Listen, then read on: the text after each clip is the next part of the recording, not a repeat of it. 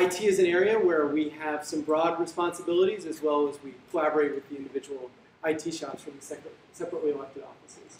All told, we have a $3 billion operating budget. Our total budget is around $4 billion, including special purpose funds and capital, and for the 5.5 million residents in the county, it makes us one of the largest governments in the country. We would be, I believe, the 19th largest state. So we're a pretty big government for a county. And all in all, my effort is to do that in a way that is more fact-based, and where we're using data and we're using information, administrative data sets, as well as other data that we get from other agencies like the state or from the city of Chicago to more effectively manage our operations. So my main role is to work with each office to effectively manage our operations so we deliver high quality services to the residents. I also provide another role, which is because every office and agency is reporting data to us, every quarter we report on our website, performance.cookcountyil.gov, administrative data about how your government's performing. So Derek Thomas, Director of Applications with the Bureau of Technology, and I'll talk a little bit about where the data lives in terms of the platforms within the county. And I know when Andy started with performance management, it's kind of tough because we have a lot of legacy data, and it resides on the AS400, the I-Series, and the mainframe, the Z-Series.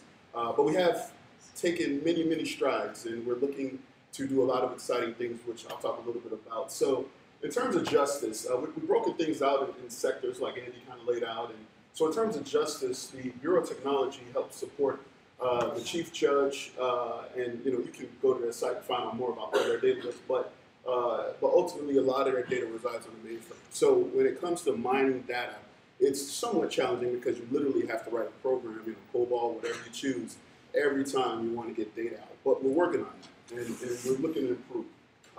Public Defender, they actually have data on the AS400 as well as some legacy solutions, but we are moving towards more modern solutions there. The state's attorney, they're part of an overall effort that is actually what we call the BUS. We actually are in the process of kicking off a project to implement an enterprise service bus.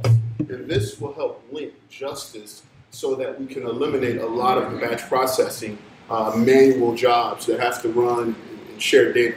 It's going to help us collaborate a great deal more across the entire enterprise, not just in justice. It's where it's starting, but it's going to actually scale across all of our major enterprise systems, which in turn, part of our vision is to make more data readily available for you and to do it in an automated fashion. So that's a key component of what we're doing. The share.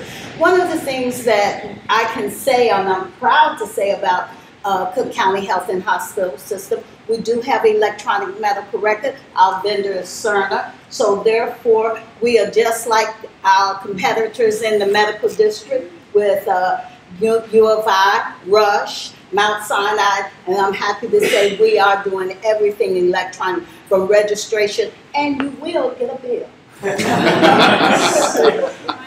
So we do have data on many election facets like voter turnout, early voting turnout, precinct, information, and just we have some data in the county open data, as well as I would encourage you to visit our site, the cookcountyclerk.com, and you can see a series of some of the data that you can download, ballots cast, election results, and things like that.